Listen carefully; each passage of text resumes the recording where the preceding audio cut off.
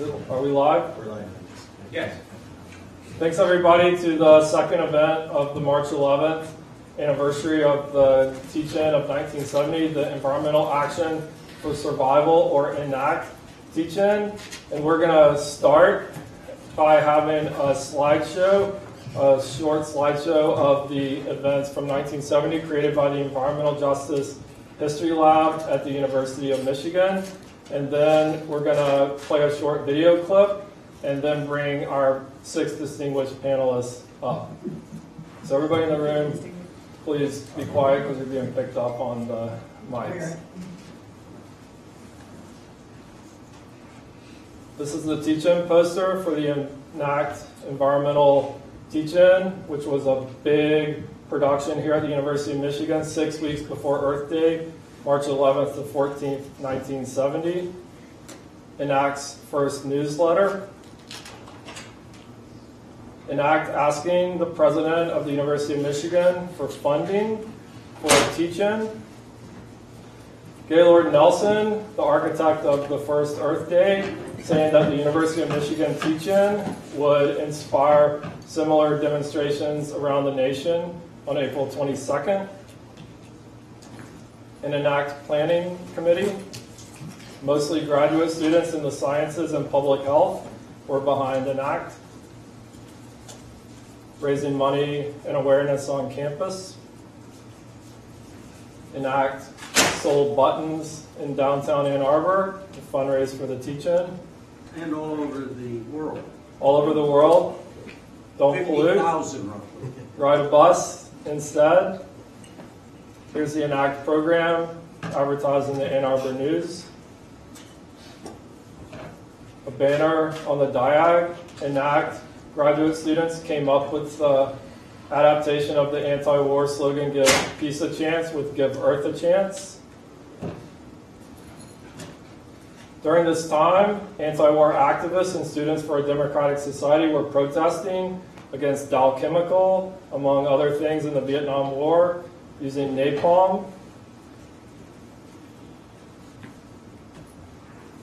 The Black Action Movement was demanding reforms and greater representation and enrollment of African Americans on campus and went on strike just a couple weeks after the teach-in.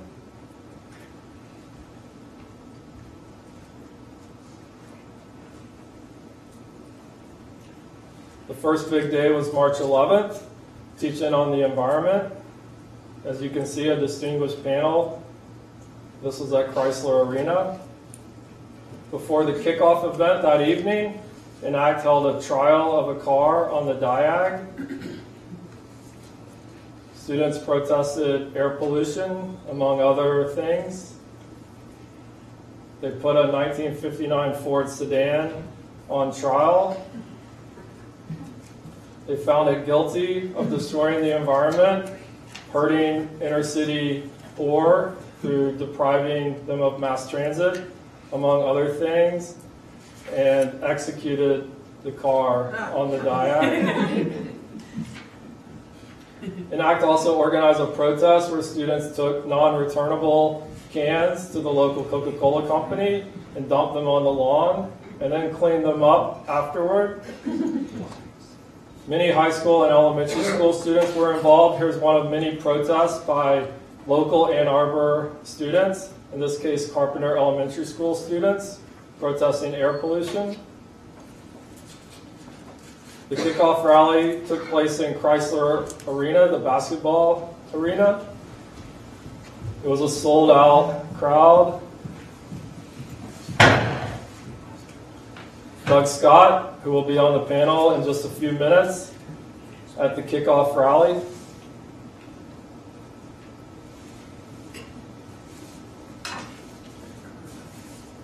Ed Faber, a student representing the Black Action Movement, demanded that environmentalists take consideration of poverty, racism, and bigotry as part of their campaigns. ENACT secured the cast of the popular production Hair at the kickoff rally. They came over from Chicago to put on the show. Gordon Lightfoot, a popular folk singer, performed Into the Night. Senator Gaylord Nelson spoke at the rally. He was really the founder of the Earth Day movement idea.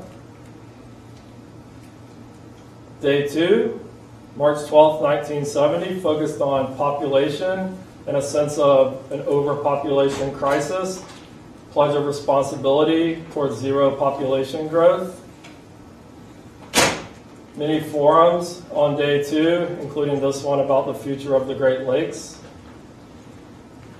Day 3, March 13th, 1970, the highlight was a panel on the root causes of the environmental crisis held at Pioneer High School in the Ann Arbor area. David Allen, another co-chair of ENACT, at the root causes of the environmental crisis panel. Here's a distinguished lineup at the panel, which included Walter Reuther, the head of the United Auto Workers, and Ted Doan, the president of Dow Chemical. Walter Reuther questioned whether reform could come within the capitalist system, right after Ted Doan said Dow would solve all of the problems through better technology. Many high school, elementary school students and community members attended the root causes panel. Edmund Muskie, an environmentalist and senator from Maine, spoke, as well as Ted Doan of Dow Chemical. Day 4 had a huge series of events, as you can see. It began in the morning with the Huron River Walk, a protest march against water pollution. Ann Arbor students, especially elementary school students, were strongly in attendance. This is the Huron River, just a mile from Central Campus in Ann Arbor. We want a Huron River, not a Huron sewer.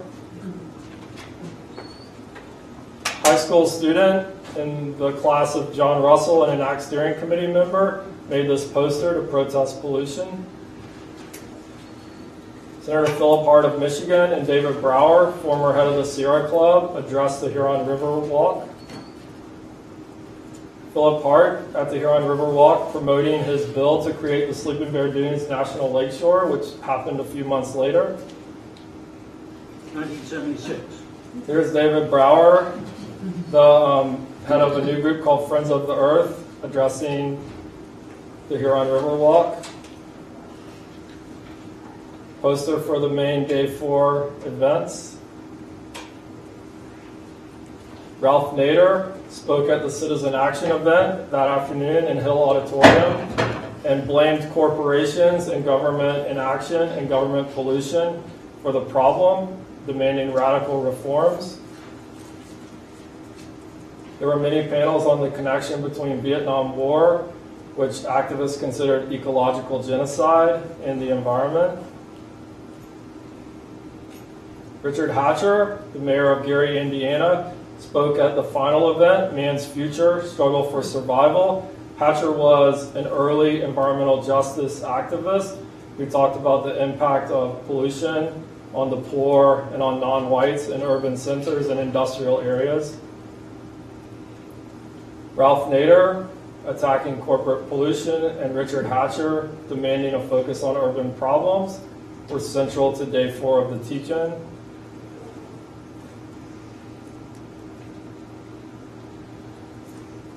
This is the group that was the head of the steering committee for the April 22nd Earth Day. Several University of Michigan graduates were on this group or liaisons to it, including Barbara Reed, second from the right in this photograph, who we'll see later on our panel.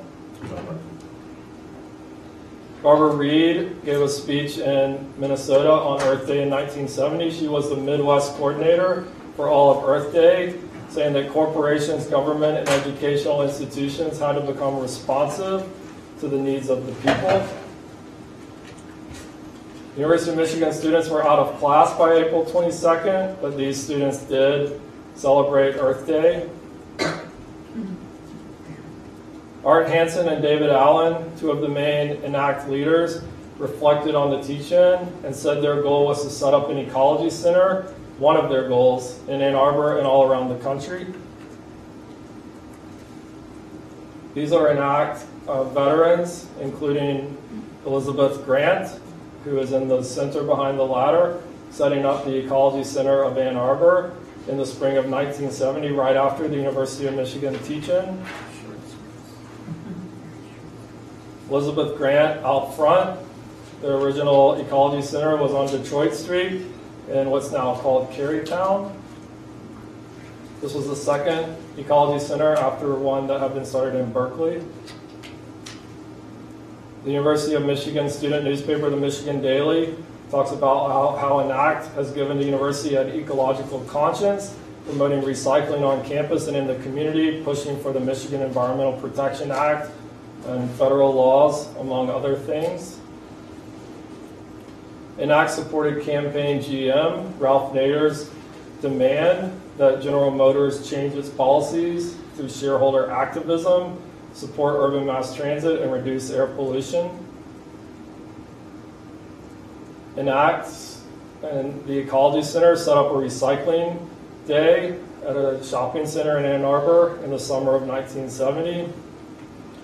This is a conference hosted by the United Auto Workers that brought members of ENACT and environmental activists from around the country, including the national teach-in organizers, to the Black Lake Conference Center in Michigan to plan a grassroots environmental crusade that would take into account environmental justice as well as environmental sustainability, and would connect labor unions and the urban poor and industrial workers and others to the campus-based environmental movement as well.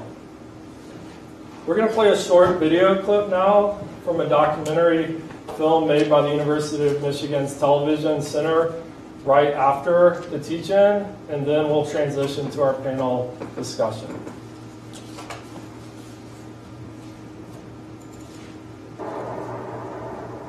The teach-in, which began with a car smashing on the campus of the University of Michigan and ended with a walk along the river, is now over. Since that time, a national teach-in has also come and gone, and what's been the result? Here are two gentlemen who helped organize the University of Michigan teach-in, Art Henson and Dave Allen. Gentlemen, did the teach-in work? Well, I think in some respects the teach-in was a success. I think there are ways in which we can point to it and say it had a positive influence. A great number of people were educated, were made aware of problems. And I think that one of the really important messages that ecology has is the message that ecology involves the system of the entire environment. And so it brings together many disciplines of study. And I think that that's one thing which was brought out at our environmental teaching. And many disciplines that are involved in the environment, the breadth and depth of the environmental movement, the human environment as well as the natural environment. I think people became aware of this, and I think that was good. Have you noticed fewer beer cans along the road due to this interdisciplinary involvement? I don't really think it's reached that level. In fact, the change may take so long and be so gradual that I don't think we can see it. I have noticed some people say that they have personally changed. Those of us who work in the teach-in personally changed. You know, there's a good point there with the beer cans, though. I think one of the problems when you're dealing with something like beer cans is what do you do with them? Do you ban them, or do you just send out people to pick them up? And I think one of the problems now that we face, you see the tremendous amount of public relations activities in industry convincing us that we have to return our beer cans for half a cent or something like this, rather than really going to the root of the problem and just stopping the use of them altogether. And I think this is the sort of thing we have to watch out for now that the teachings are over. We're going to be subject to a real barrage of industrial propaganda, if you want to call it that. There's a real question whether they've taken it seriously or not. You know, the news media made a great ballyhoo about our environmental movement, but they rather treated it as a spring tiptoe through the tulips. It was a bit sarcastic, a bit facetious in their treatment. A kind of intellectual panty raid on the establishment. Yeah, in a sense. And it's not clear whether people are taking it serious. Because people are taking it serious. For example, the Secretary of the Interior on April 22nd, Earth Day, announced the approval for the new road through Alaska to go with the pipeline there. So there are signs, which are not good ones, which are quite negative. What about the teach-in leaving the campus and going to the city? Are you going to take it there? Yes, I hope very much that this will be the result of the teach-in is, for example, an ecology center set up in every town, major town at least in this country, this would be an informational center, such as one in existence in Berkeley, California, and we're setting one up in Ann Arbor. This will serve to continue at a lower key than the sporadic pace of a 4-day teaching, the informational aspect. I know you two worked very hard and built several hundred of it. Let me ask you this, would you do it again? Well, in the sense I would. If there had been no environmental teaching, I would now work on it. I would do it again. But to have a second environmental teaching, I would say quite definitely we don't need that. What we need now is to get out and organize grassroots, get into the community, just as Art was saying, develop ecology centers, try and work with people and educate people. I think we've had the valley go, and now we need the real action. Come on up. Hey, come on up.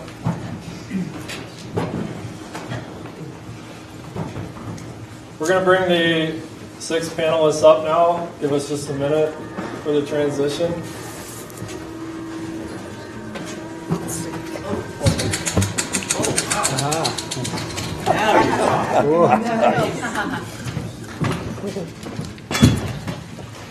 Excuse me, I'm just going to sneak in there next to Elizabeth. So great to be with you. And water. Some magician has created George, right here.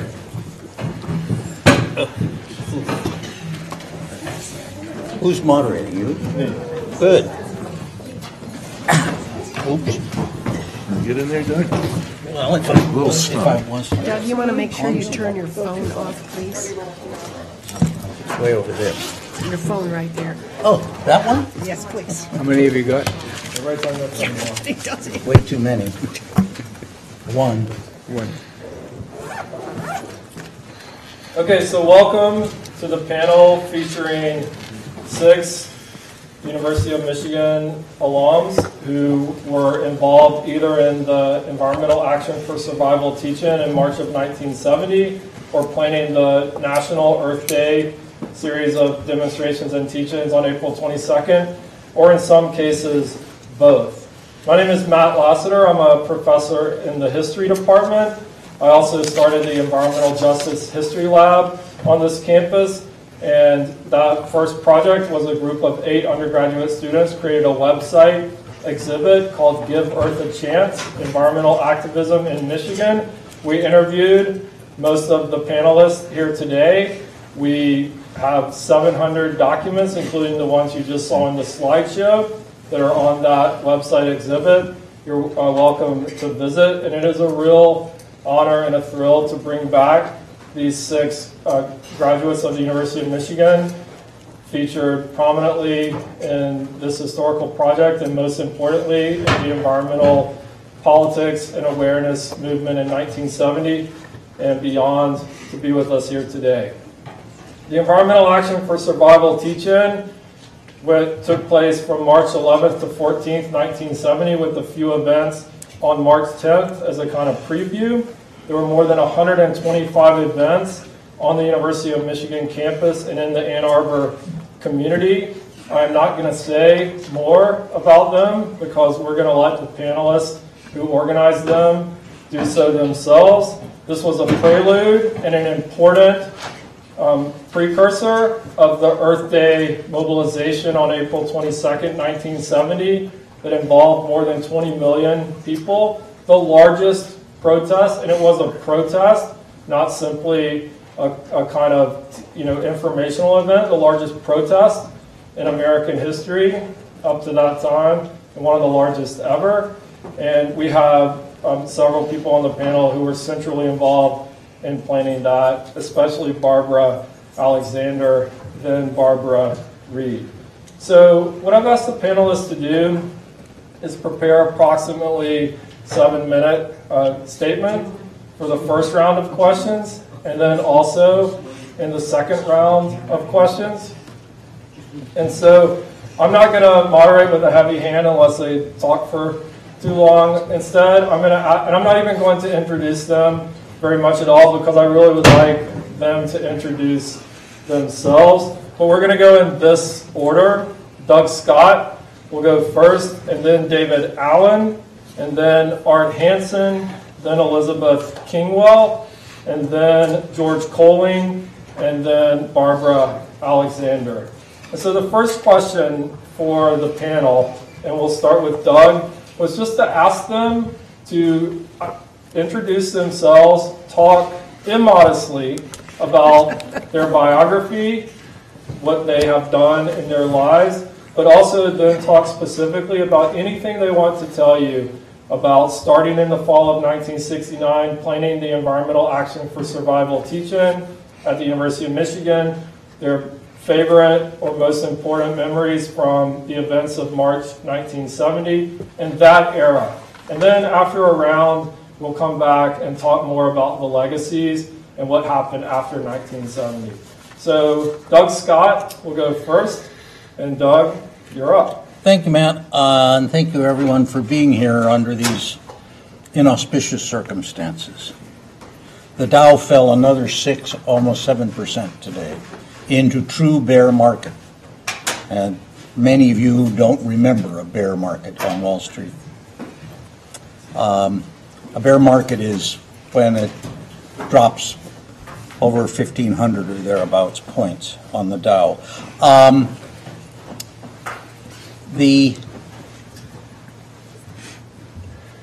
My involvement, I came here so I could grow up to be a national park ranger.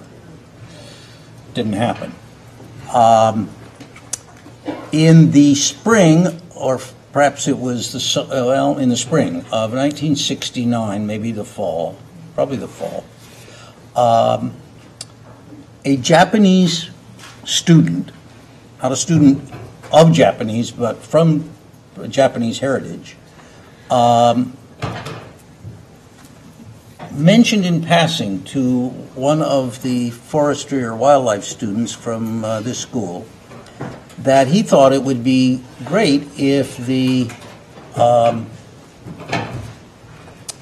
environmentally interested students would organize something along the same lines of the huge anti-Vietnam War protest that happened first on this campus and mushroomed into an enormous national movement. I participated in the national part of that, but I wasn't here for the first one. It was organized by a professor from the history department, I think. All over. Yeah. You come from good stock academically. This idea was raised with a group of us who regularly met upstairs at this level of the building for brown bag lunches, and we thought it was a hell of a good idea.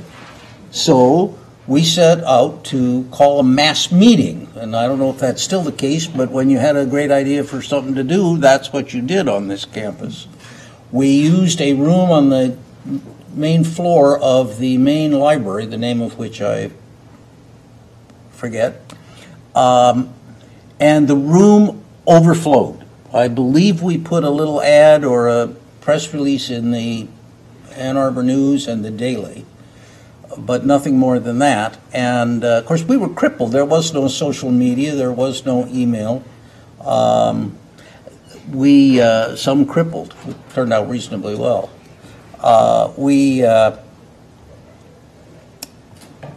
The room was overflowing, and from the outset, it was students, faculty members, and people from the Ann Arbor community at large. And that set the model. Moreover, the steering committee that we then assembled from all three groups, from the student side, it represented everyone from 3 members of the Weathermen, one of whom got arrested and was put on trial while we were doing all this, all the way over to a wildlife student named John Turner from Wyoming, an enormously conservative Republican who was appointed by George H.W. Bush to be the director of the U.S. Fish and Wildlife Service. Talk about impact. The president of the university was approached, Matt showed our letter, by Dave Allen and myself. Dave was a biology, botany. I was a zoology Yeah, student. there you are. Yeah. And he kindly provided full fellowships for a year with no obligation to do anything other than organize the teach-in. So we had a full ride. And we had the support of the university administration, which was very helpful. Dave and I just had a great time. We recruited the steering committee, and the steering committee began to lay plans. I don't know where it came from, but in my makeup, and everybody else seemed to be the same, was the general theory to make no small plans. And we did not.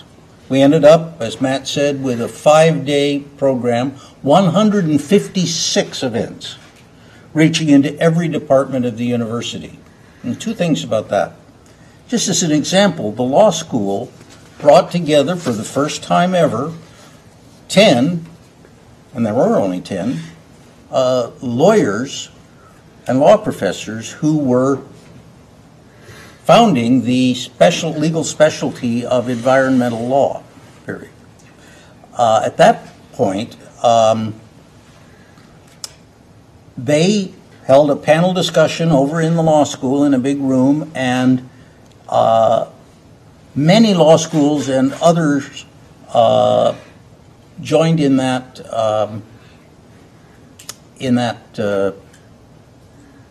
program to and thus we have a burgeoning and now huge environmental law movement with whole organizations like Earth Justice with broad environmental agendas, even to international law for environmental justice at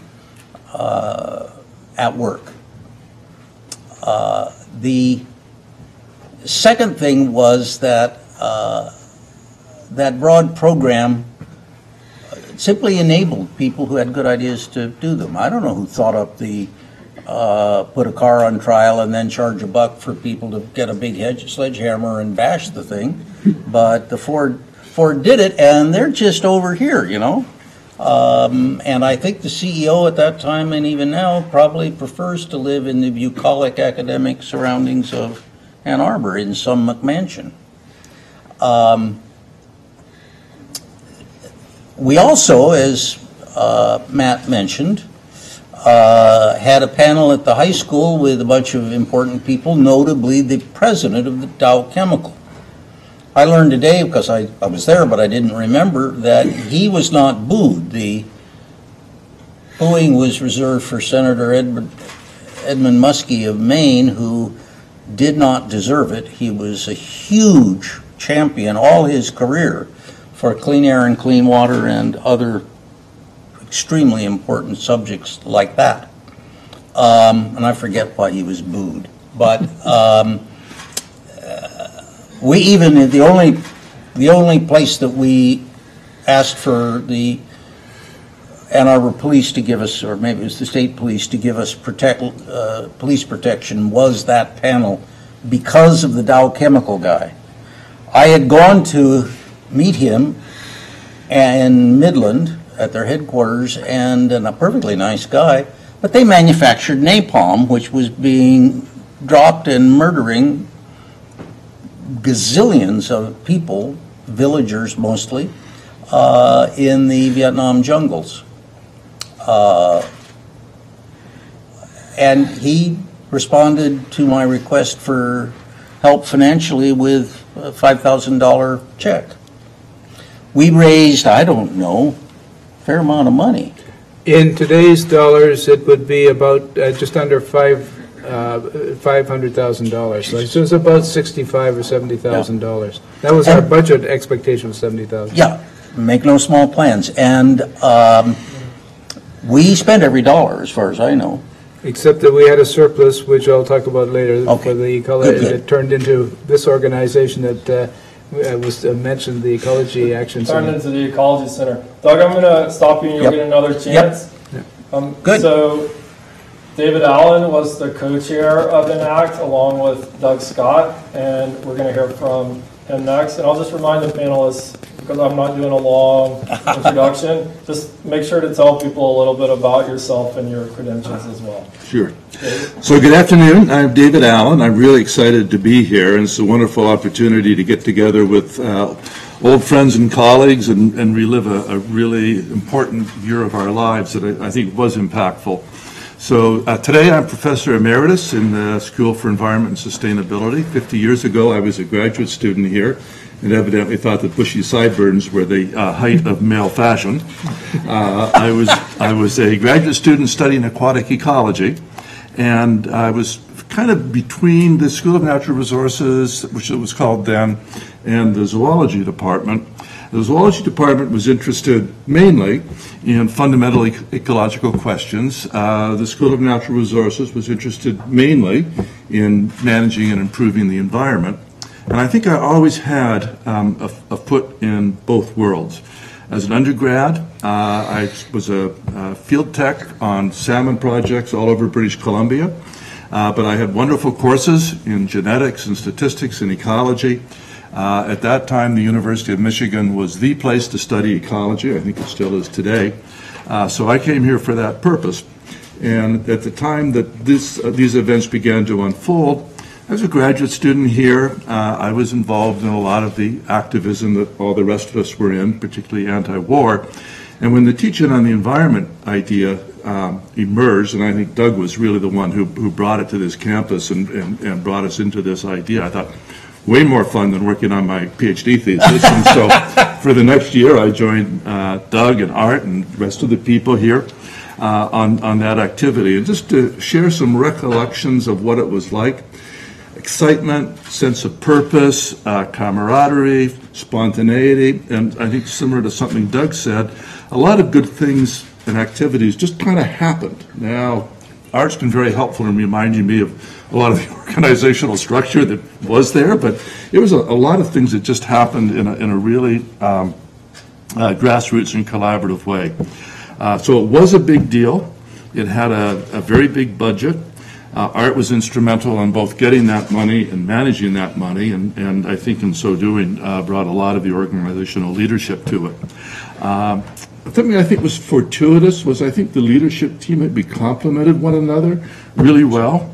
I can't even name all the people who were involved, people at this table and more, but I think we just brought different skill sets together, and I thought I'd just tell some fun stories. So one day, you and I, Doug, are in the office, Manny, we had these phones, phone rings.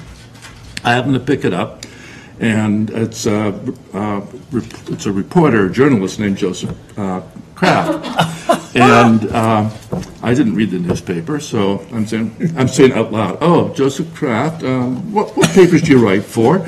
And he's saying LA Times, New York, Washington Post. It's like, he's big. So I realized that there was a place where you were much better connected to that external world than I was. And I also want to talk about some of the entertainment events. So we had Gordon Lightfoot and the Chicago cast of Hair, and I was trying to remember how we ever found these people. We also almost had Peter, Paul, and Mary, so it's amazing that they were ready to come to this event. So Art helpfully reminded me it was another one of our group named Frank Chaika, who apparently went to a Lightfoot concert, jumped up on the stage afterwards, and somehow talked Lightfoot into bringing his band and coming to the teach-in at no charge, at just expenses. And so I must have come into it at that point. I think Frank must have given me the phone number. So I remember calling up Lightfoot, talking to him on the phone, making these arrangements, help just the logistics of getting him here. So I was a big Lightfoot fan and still am. And so I thought, this is my chance to meet this guy. And so after the concert, I don't think I dreamed, I think this was true. After the concert, I went up to his room, knocked on the door, thinking I'd introduce myself.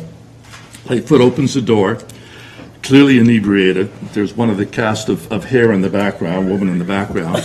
And I realized this is not a good moment. Gordon did not invite me in.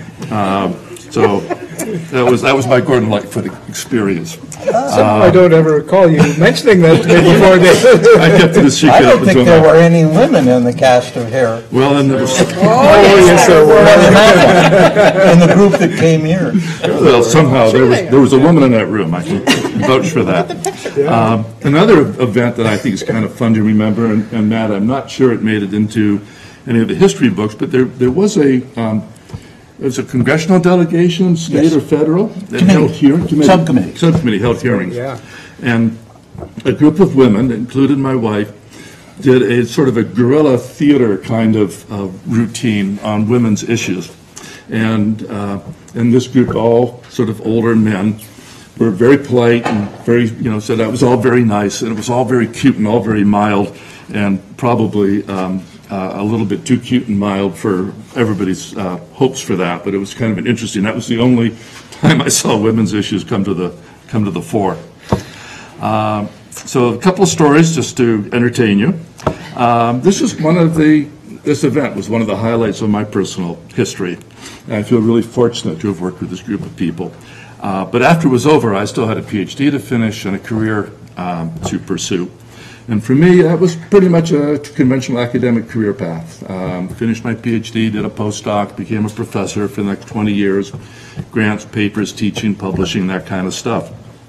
By the late 1980s, there was another kind of awakening, I think, taking place that was really focused on the notion that the science of ecology and related areas really wasn't engaging with the problems of the time, and particularly the problems of loss of biological diversity. So conservation biology, restoration ecology, these became terms, these became professional societies, they began to publish journals. And that's what got me back into a more active role. I was in the zoology department at the University of Maryland. We began a conservation biology program. Then this university wanted to have more presence in conservation biology, and I joined this school as a conservation biologist, got an office back in this building, and deja vu, 20 years later, I'm back in the basement of SNRE. From that point onward, things got a little more varied for me. I became active in some environmental groups, serving on boards and serving Science Advisor, American Rivers, and the Nature Conservancy. I did some legal consulting, but only for the good guys. And I like to think I'm still making a contribution, but I'm sort of interested in talking about how that role has changed. I think I care as deeply about these environmental issues as I ever did.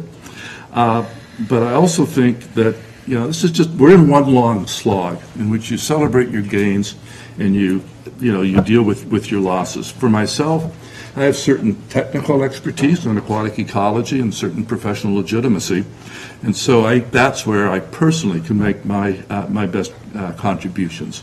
I care especially about fresh water, our lakes, rivers, and streams, and so those are the areas that I continue to be active in, still am active in today. So in my second 7 minutes, I'll look at lessons learned and work undone from those perspectives. Thank you, David. Next, we're going to hear from Art Hansen, who was the treasurer of ENACT, but really a co-leader, I think, and tell us about his experiences. Art? Sure, and I guess I'll start off by saying I certainly learned how to use the word no. No, you can't spend anything on that. You go find your own money, whatever. But that was a struggle. But where I'd like to start on this is, I'll introduce myself in a moment, but the thing that's in my head about the teach-in, it was that first night, the big, huge crowd, and the cast of Hair coming out, and this is the dawning of the age of Aquarius. And then, I don't think we ever got the age of Aquarius. I'm not sure I would wanted to live in it anyways. But the second part of it is let the sunshine in. And I think I built my career about, including the teach-in, on letting the sunshine in.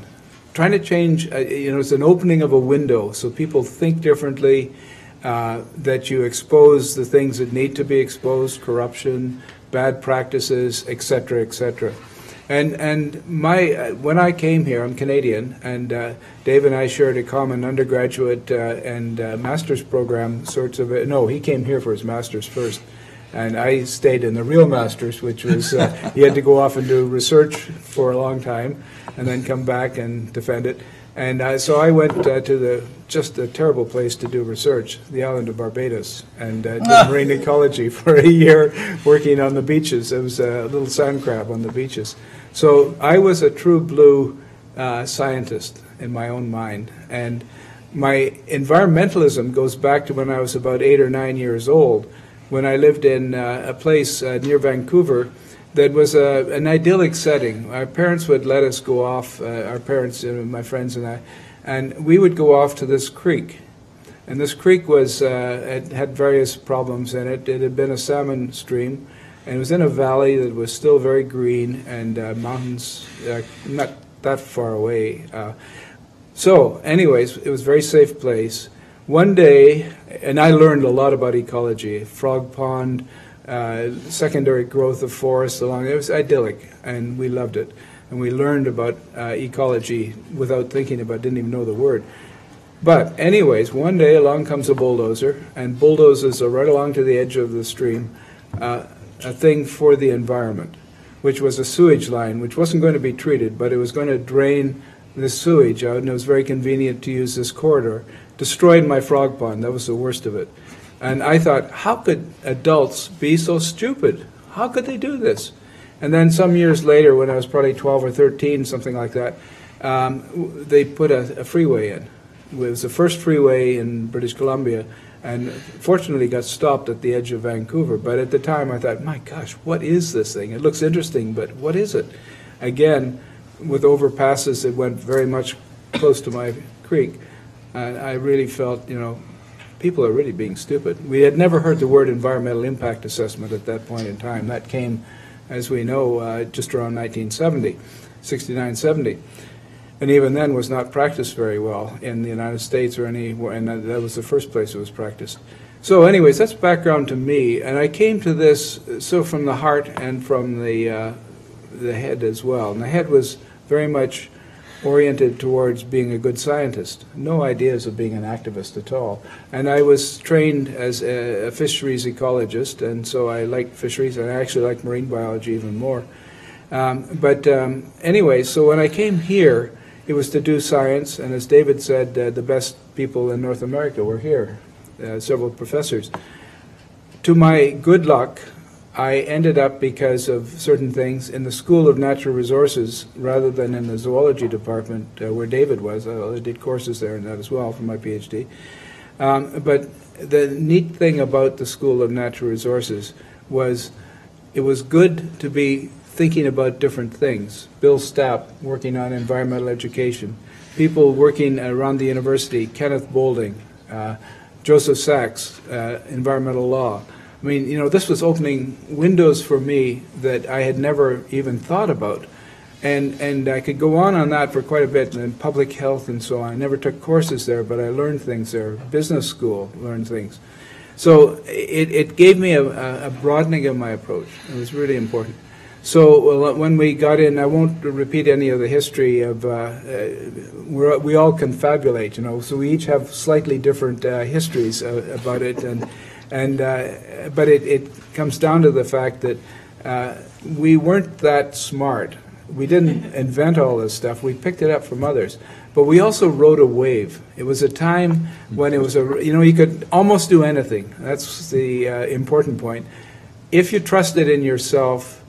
And then the important thing, not just the School of Natural Resources, but I found this university, which was an overwhelmingly large place then, for me at least, was very enabling. The door was always open. We met with presidents, we met with deans, we met with people who wanted to help us, the community of Ann Arbor, and that is fantastic. There was nowhere in Canada that was a place like that at that point in time.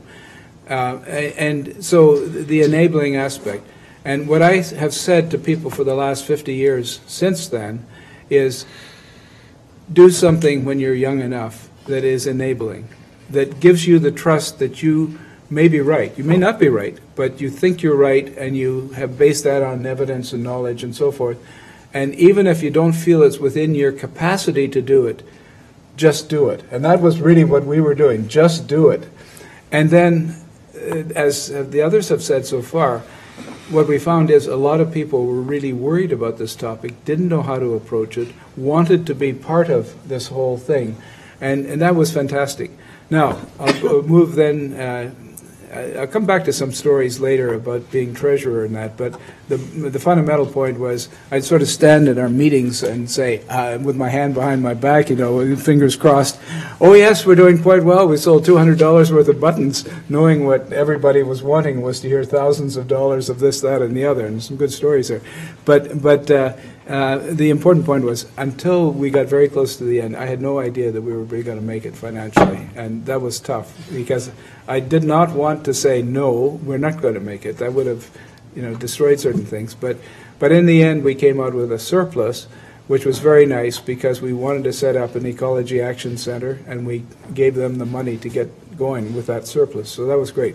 Thank you. Art, I'm going to I'll stop you there yeah. for the second round. That is a perfect transition to Elizabeth Kingwell, who helped start the Ecology Center of Ann Arbor. She was Liz Grant back in 1970, and also one of only 2 women on the ENAC steering committee, and we'll hear from her next.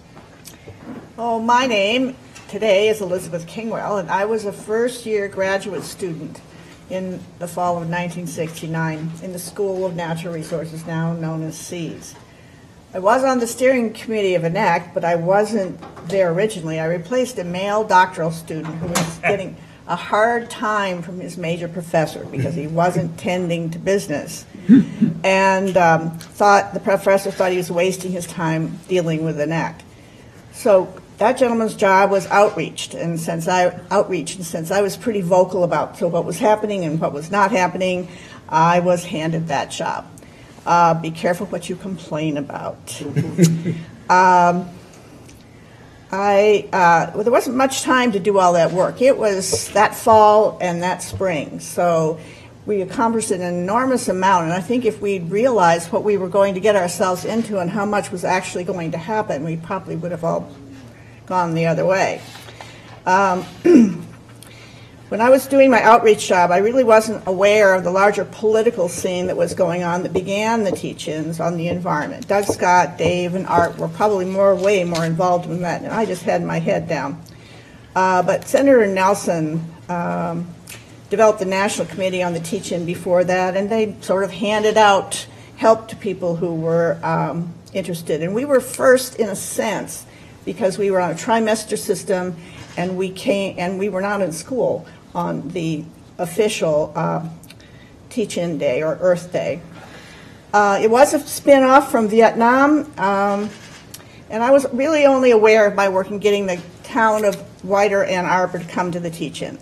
There weren't families and children at the teach-ins on Vietnam. And I remember friends, Tex and Cricket, designing all those posters, including John Turner, who apparently came up with that little boy behind the globe. And at the time, outside of that little office in the basement, we argued about all the various designs and concepts they were coming up with and whether the art that we were picking fulfilled the ideals of the teach-in. And those pins went around the world. As Art was saying, even after we finished, Germany was ordering boxes and boxes of them. The ecology thing was really a new concept. When we went up, I remember to talk to UAW at their getaway retreat, the conference center up north, and that was outreach. Some of the committee, including me, went to the first small college teach-in at Northwestern in Chicago in early spring. We needed to learn the basics of, putting on such an affair, crowd control, safety, health issues, sanitation, and it became so much bigger than any of us really had either hoped for or thought of. My numbers are 50,000 attendees during 4 days of 125 meetings, seminars, and lectures. I'm beginning to wonder if anybody really knows. Doug Fulton was an outdoor editor of the Ann Arbor News, and he had a very wonderful reputation both locally and in Michigan. And he was the one that I was told I needed to get on board. I needed to convince him that we were legitimate and that this was something that he could get behind, and he did. One of my first real public speaking experiences, I almost failed speech class. was speaking in front of a small contingent, including him, and he was very wary. He wasn't even sure he wanted to come, and he was sitting there with his arms crossed. But I convinced him, and he helped enormously. I really think he was a very big part of the success of the teach-in and of the Ecology Center afterward. He was actually the first president on the board of the Ecology Center, I believe. There was a moment when our ENAC leaders thought we should be more radical, and were kind of considering trying to spice it up a little bit. But to tell you the truth, we were a bunch of pre-foresters, environmental educators, and game management guys. So that idea was shot down. I really wanted us to be true and honest to our audience, and I was most certainly not wanting to run off people that I was trying to get to come and listen. The times were hard, the students were radical, there was a protest on every corner. Women's rights, racial injustice, poverty, the war. Everyone was either strongly for or against something. Many of the men had either just come back from the war, were worried about being drafted, or were considering leaving the country. Groups like the Students for a Democratic Society were advocating for the overthrow of the system entirely. We were pushed from every side to include all points of view. There was just no room for all of it during the teach-in. We had to try to focus on the environment. Big evening opening was marred by the Students of the Democratic Society. I believe that was the group we let in. They insisted on having a voice, a part of the teach-in, or they threatened to really disrupt all of our events. So they were allowed by the steering committee to speak at the beginning of the program. They were so verbally violent and obscene that many families took their kids and left. I was really disappointed after working so hard to bring in the Ann Arbor residents and their kids. They didn't get to hear the real message. There was diversity, sacrificing diversity. The University of Michigan was largely men, and the School of Natural Resources was particularly full of men. Apparently that may have been the first year there were any. That isn't that they didn't allow us in, but they didn't see any reason to let us in. I had a very big argument with a very well-known doctoral student, and the guy yelled at me that the sole and only important thing was environmental action. I disagreed. I was talking to him about women's rights and the role of women. He wrote off all causes except for the environment, so I didn't get very far with that argument, and my personal attempt at inclusivity failed. One of the men remembers me being the only woman on the steering committee. They were willing to take any offers of help they could get. If it was a woman, that was okay. And while inclusivity was not a priority and not something that was a goal for natural resources males, they tolerated it. We all had our committees, ideas, and plans. Rare meetings were a check-in about what was going on. Discussion was only occasionally acrimonious. We were riding on the heels of the war protests. What should be the level of anger, of emotional excess, of even violence that would get our message out? Was radicalism necessary for publicity or credibility?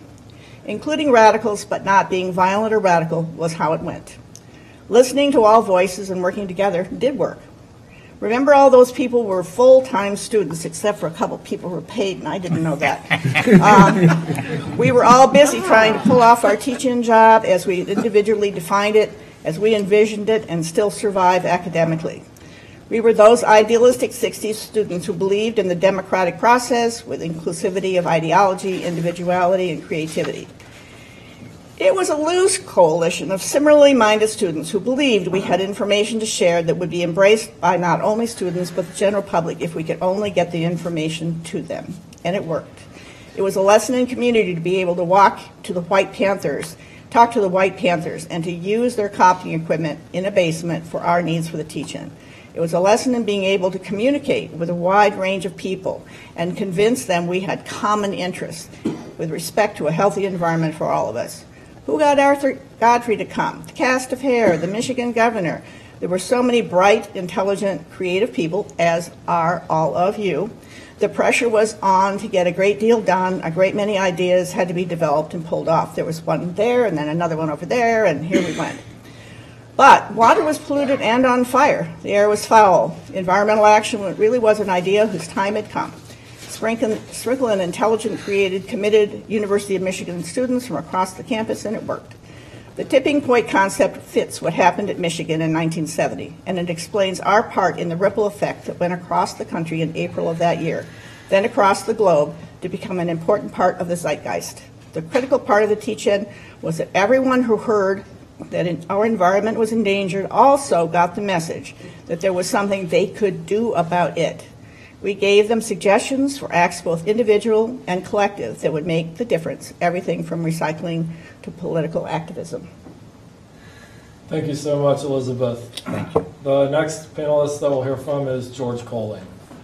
I'm George Coling. I was a biology major at the University of Rochester. I graduated in June of '69 and got a public health fellowship at the School of Public Health. This is part of the background that I remember from the time was that while being a graduate student, I was also draft status A1A, draft lottery number 51. Oh, geez. And had a rural draft board in central New York. And the teaching, I think it happened, but I was focused on those two numbers, A1 and 51, all the time.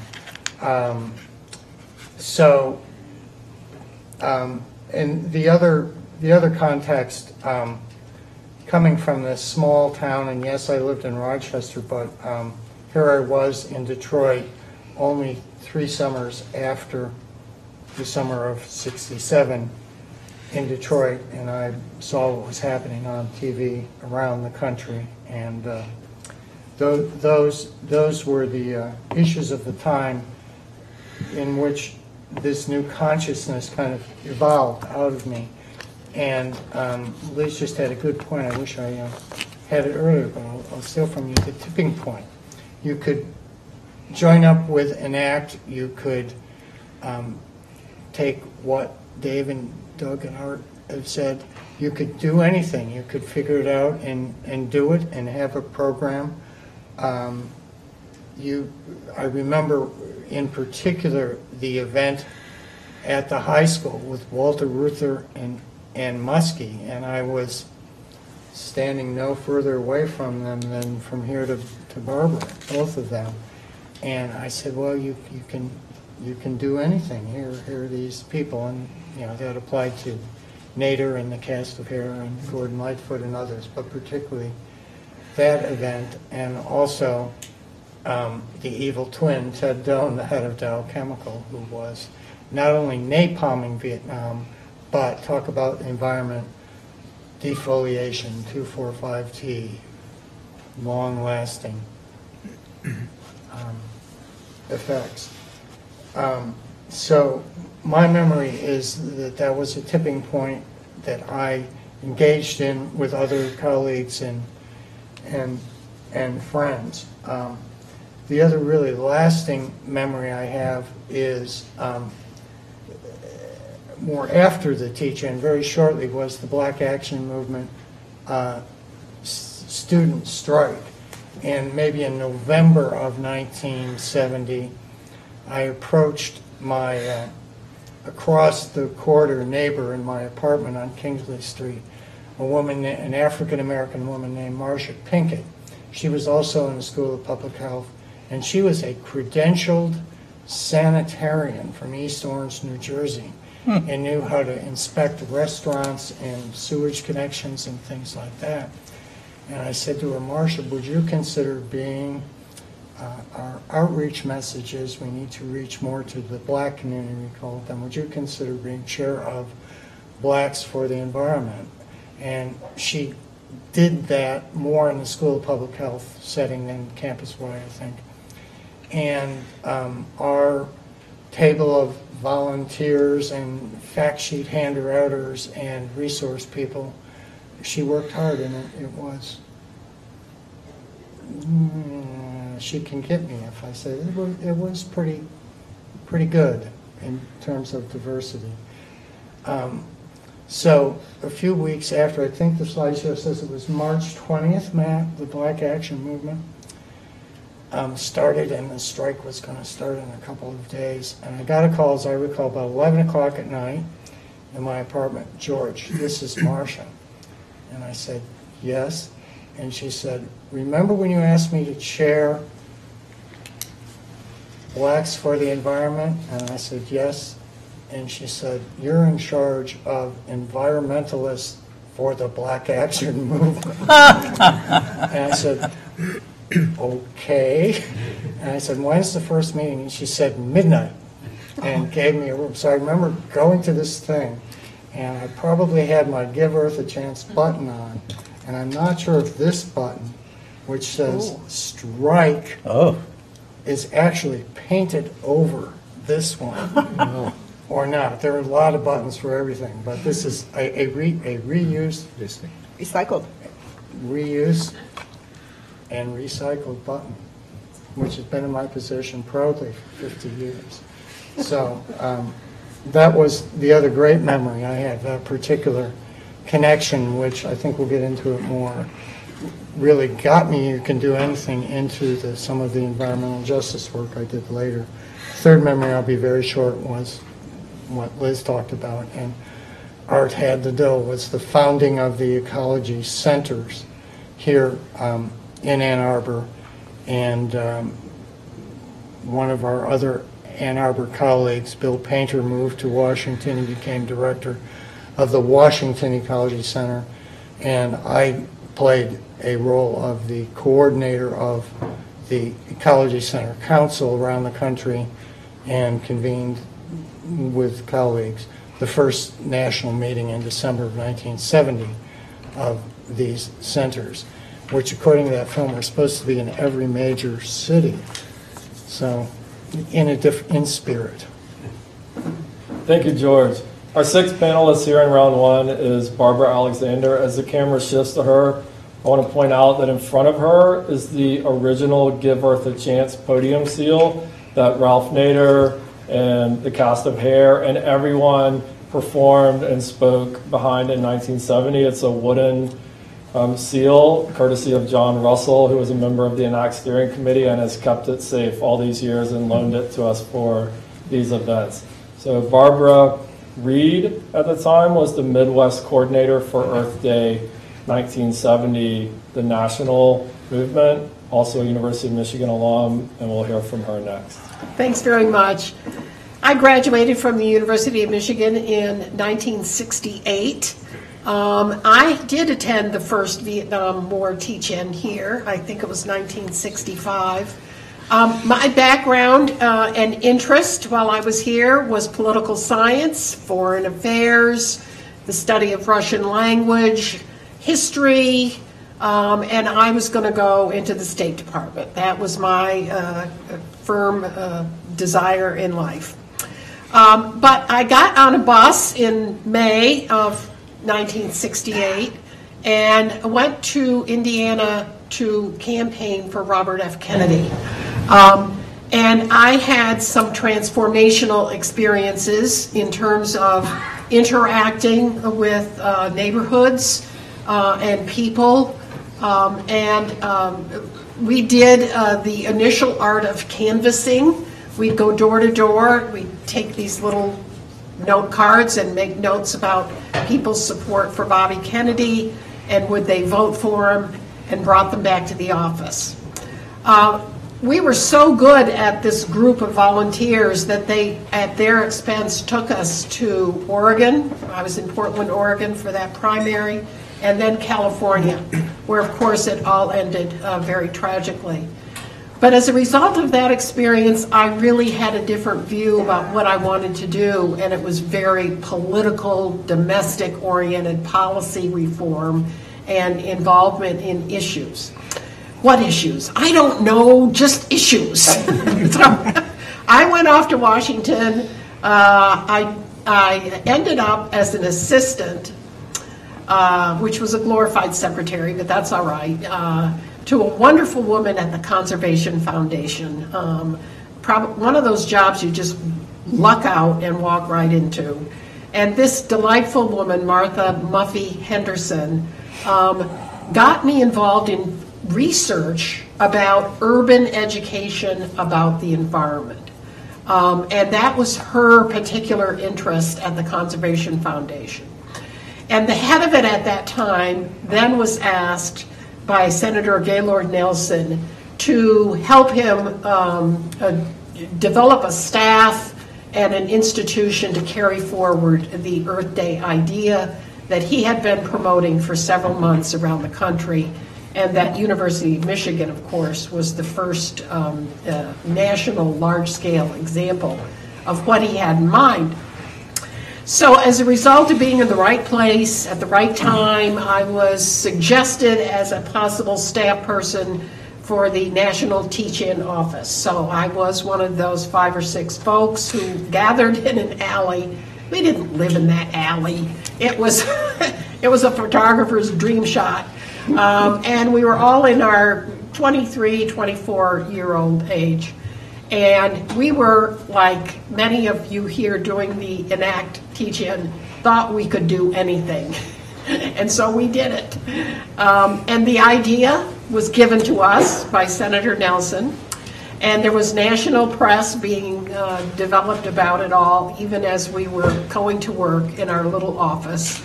But I have described what happened as spontaneous combustion, because we didn't plan Earth Day with 22 million people involved. It just happened. So we recorded it, we kept track of it, we promoted it, we appeared nationally to discuss it with the press, who became enamored with the idea of what was going on. And it was an incredible groundswell of desire to talk about these issues in a new way. And it was families, white suburban ladies who were doing garden clubs. It was inner city action and concern about public health in St. Louis and Chicago. It was students at campuses. It was high school students. It was everywhere and anything. The only issue that I recall we deliberately wanted to encourage, as opposed to just gathering information that was pouring in to our office, was to make sure that large cities did have large-scale events. And I remember going to Chicago and helping to organize a whole bunch of groups to plan the Chicago rallies that occurred. And the day itself, of course, was an incredible success.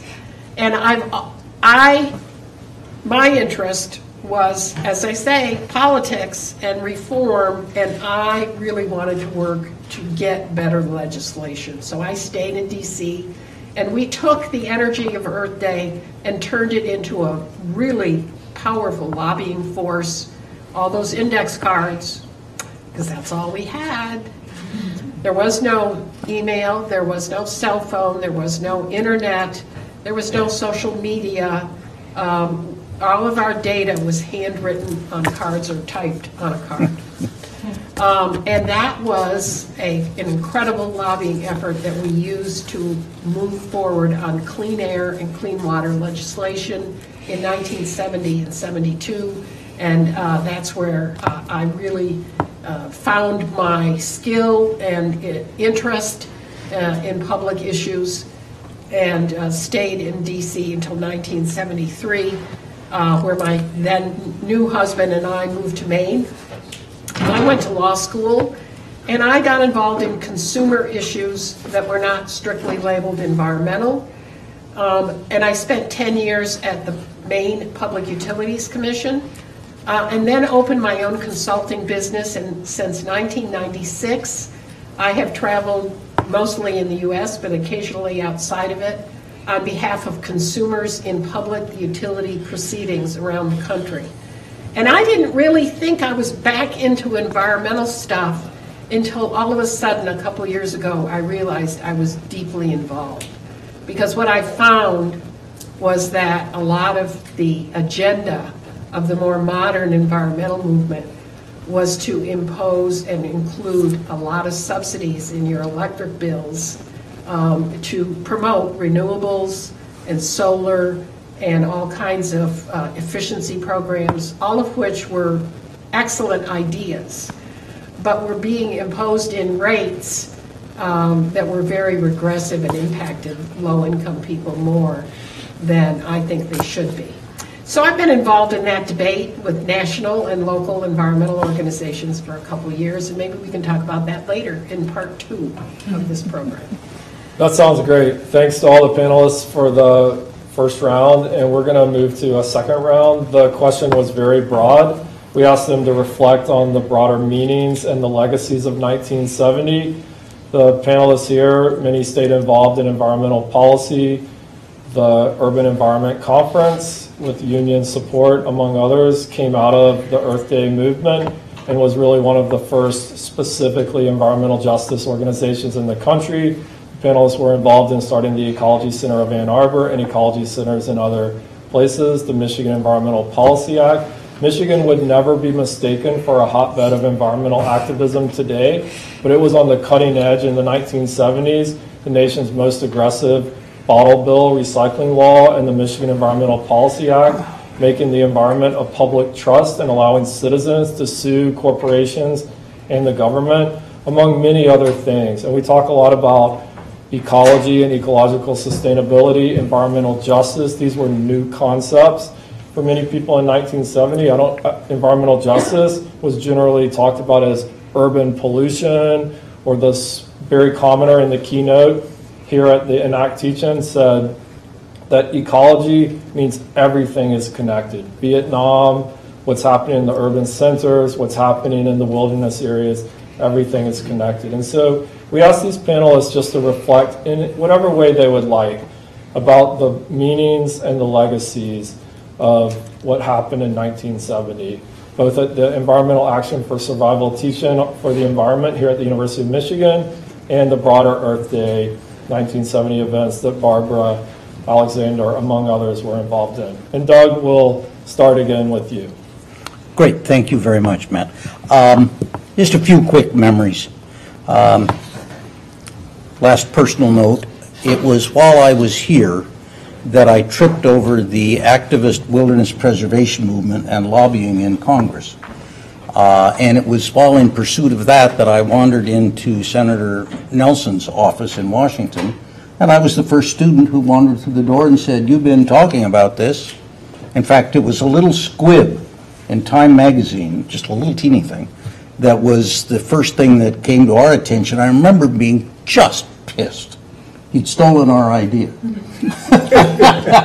And later he and I became great friends, and I learned that I'd misjudged the great man. And he went on to be the president of the counselor in retirement of the Wilderness Society in Washington, D.C., before his ultimate retirement. The events were stunning. Elizabeth's report on the outreach and community engagement was excellent. It's as good an example of how what we started, more than we could possibly have thought or dreamed, rippled out across the country and the world. Small example, in 1970, the legislature in Oregon and the governor enacted the country's first bottle bill, putting a 5-cent mandatory redemption charge on every bottle and can sold in Oregon, still in effect. The industry fought it tooth and nail and invented this phony, you see them along the interstates, yellow bags and people in orange vests collecting litter. The bag ladies do a better job with aluminum cans. The Ecology Center movement itself, I don't know, maybe Elizabeth does, how many there are now? Just 2, Berkeley and here. There are more, but we'll hear about that from George. Okay. Several more. Well, that's a good area for people to hone in on. In my wilderness work, as a lobbyist, I came in contact with wonderful people like Senator Frank Church, Democrat of Idaho, and Congressman Morris K. Udall, Mo Udall of Arizona. Very powerful, very influential in my interested field and in others. And finally, on that line, in 1980, my college roommate from here, who was the one who approached the cast of Hair in Chicago and got them to come, they slept on floors in order to perform for us. At that huge event with 17,000 people, I whipped out from behind the curtain at center stage in the spotlight and said, "Ladies and gentlemen, the cast of Hair," and the mic was dead. So there was great scurrying like rats in the behind the scenes, and they said, "I think it'll work now." And so I went back and came out and said, "And now, ladies and gentlemen, the cast of Hair." Huge applause, and the dawning of the age of Aquarius could not have been better. And I love the story about it. It was really about the second verse, "Let the sun shine in." The national teach-in staff was headed by a great guy who dropped out of Harvard, never went back, to named Dennis Hayes, who now lives in Seattle. And Dennis went on to transition to mobilize for the first energy-focused day. I forget what it was called, maybe Energy Day, but Sunday. Yes. Monday. And is still going strong. He most recently wrote an absolutely wonderful book called Cows, which I think has something to do with the contribution to greenhouse gases by the methane farted by cows, but I wouldn't. And the beef industry. And the beef industry, yeah, lots of bad things there. Hence our vegetarian lunch. Doug, could you just tell us also briefly about your work in Alaska? Oh yeah, sure. Before we wrap this.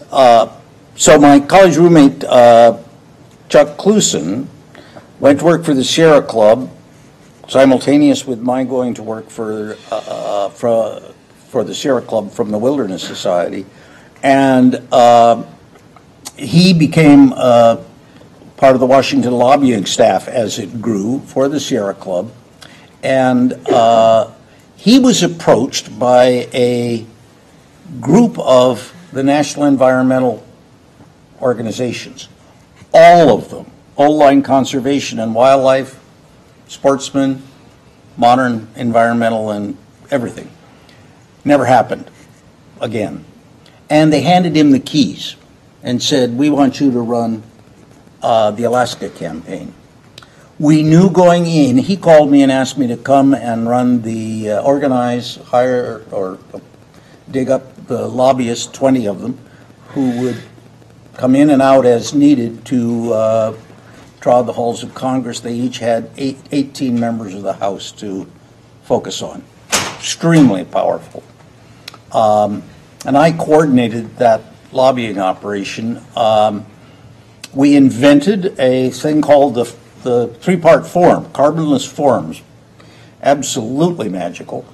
Our lobbyists would go up to the Hill and we'd ask them to just use their own paper to make quick notes the minute they came out of an office, because you go into 6 or 7 offices and you total jumble.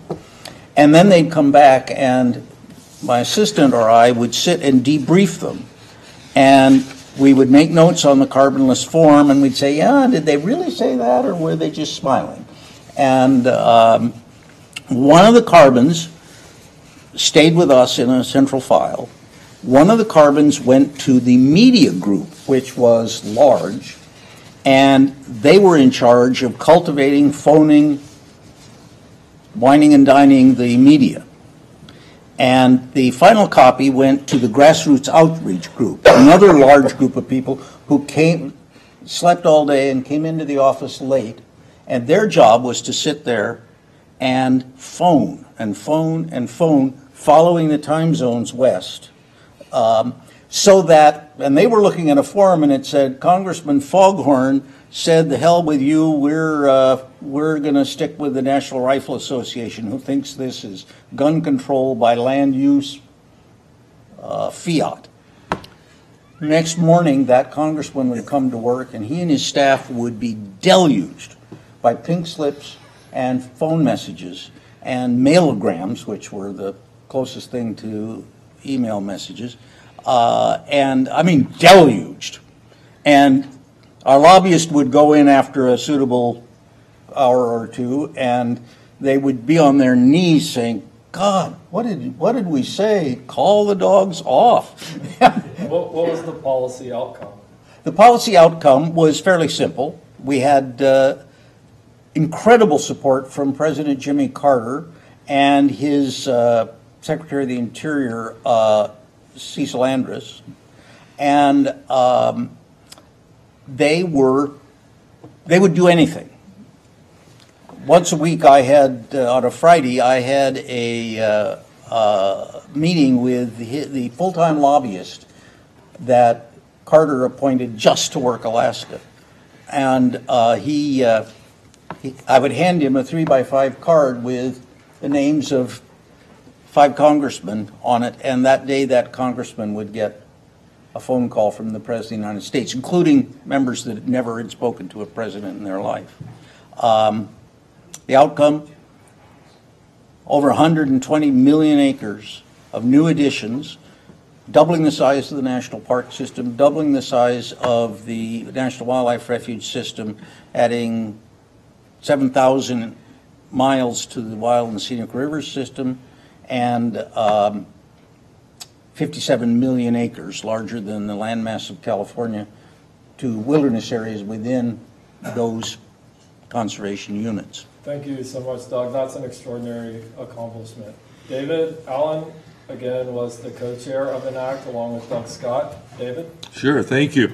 So I really admire the accomplishments of Doug and others who have spent their careers out there in active roles with Wilderness Society, with environmental groups, or in other ways in which they're very hands-on. I spent my life in academia, and my comments are going to probably sound like they come from somebody who spent his life in academia. I want to talk about really 2 ideas.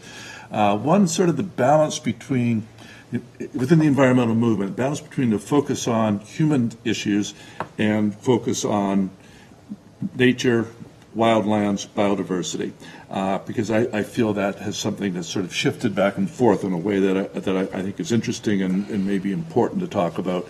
And the second thing is I want to say a little bit about my views of the long view of making progress in anything. I'm not just going to compare 1970 to 2020. I'm going to look at some of the time in between. But at the risk of really large oversimplification, it seems to me that in 1970, a lot of what brought people to the environmental movement was concerns for air pollution, for water pollution, for their health, for things they could see. In 2020, it seems to me a lot of what brings people to the environmental movement is concerns about climate change, concerns about environmental justice.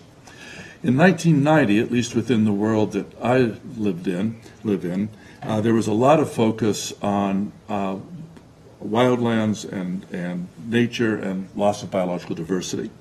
The first Earth Summit, Rio de Janeiro, in 1992, came out with 2 major conventions. One was the Convention on Biological Diversity. The other was the United Nations Framework Convention on Climate Change. And they were both important, and they're both with us today. And yet it seems to me that at the present time, we hear rather less about the biological diversity side of issues and rather more about the climate side. And I personally find that a bit disturbing. I thought I could dramatize it with a story that I read. It was commentary on the Democratic debates, and of which there were so many, and maybe many of you watched them. And Some of us tried not to. Some of you tried not to. And somebody wrote a comment that there should be a new drinking game. Every time somebody in the Democratic debate said climate change was an existential debate, he took a shot. And you see how long everybody could stand up after that. So there's no question that climate is in the fore, and there's no question that climate's really important. But at the same time, I think we're hearing less about the biological diversity issues. And I try to think about, what's the comparison of these two. Climate is something that affects people directly. People are concerned about the economy, about infrastructure, about their personal well-being. Biological diversity is kind of a moral obligation for other things. And, I think both are important. But it does feel to me like there's a sort of pendulum shift that goes back and forth between, and different people, of course, are engaged for different reasons. But when I look at what people are concerned about today, it's how climate affects me and how climate affects the least advantaged in our communities. And those are clearly important. But to me, it's a narrowing of the environmental agenda, and it's a narrowing that doesn't, for me, fit well. Are we making progress? I think there's lots of ways to see progress, and I heard Barb speak about this very well earlier. Just thinking locally, the Michigan chapter of the Nature Conservancy is closing in on a $95 million fundraising achievement. That's one state, raising nearly $100 million. The Nature Conservancy of Michigan employs a lot of graduates of this school, highly trained professionals doing really smart things, protecting the environment. At a sort of a bigger picture level, these international conventions they have their struggles. You can certainly find glass half empty stories to tell, but they're continuing to promote their agendas about biological diversity, about climate change. And so I see progress in that. In my very specific world of freshwater management and conservation, I see support for what I call the three pillars of river management: repair, restore, protect. We repair those systems that are so compromised that we can't really expect much more than to improve them. The Seine and the Thames have both improved markedly over the last 100 years.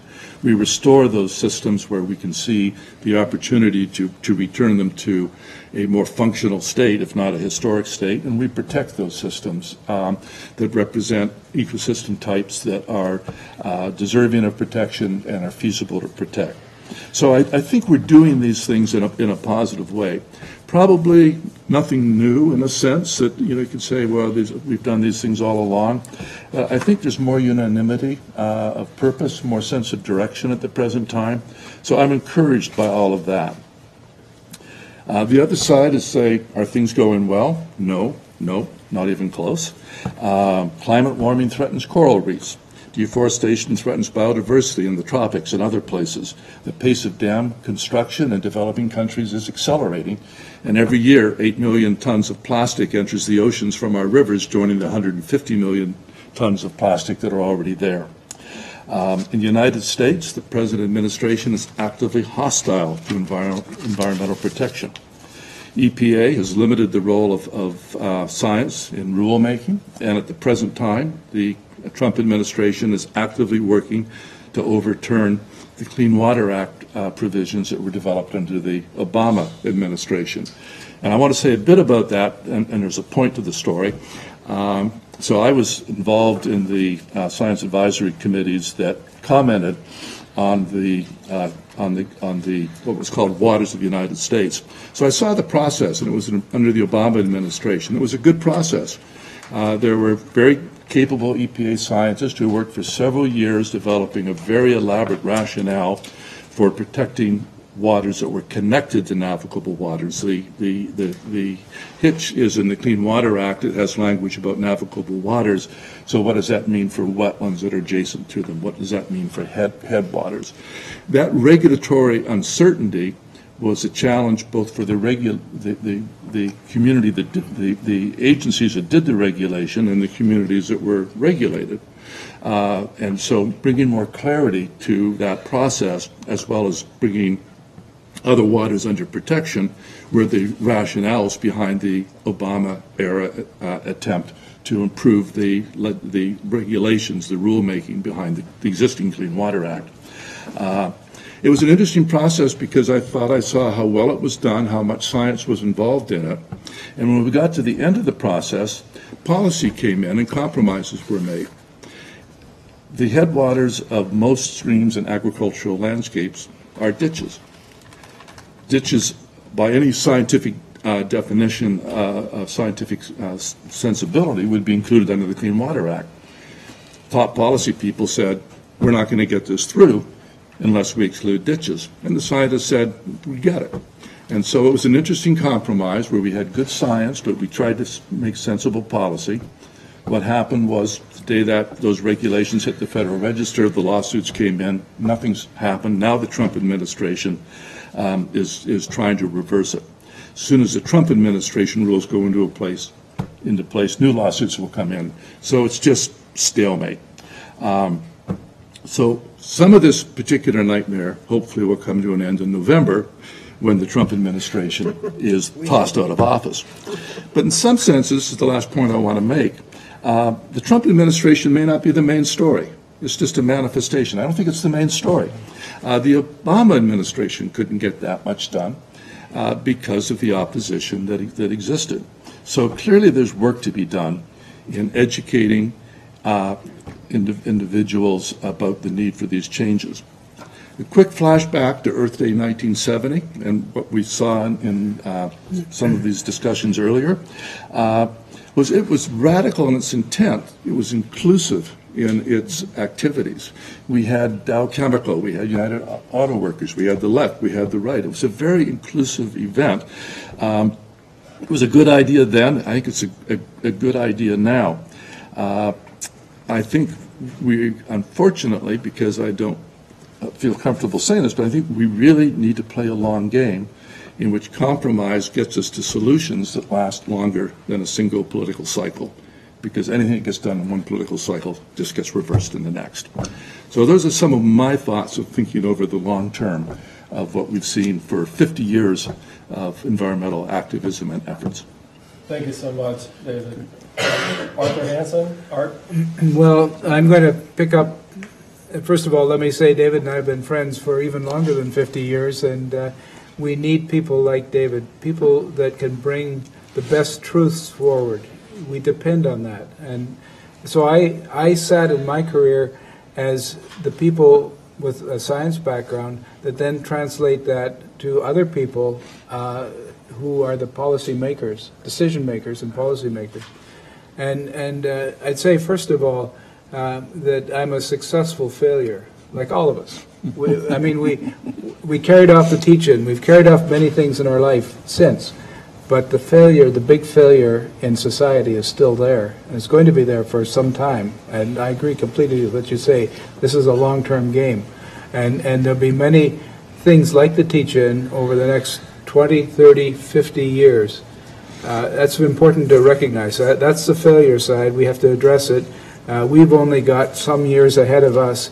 Younger people, such as we heard in this last panel, have got a lot of time ahead.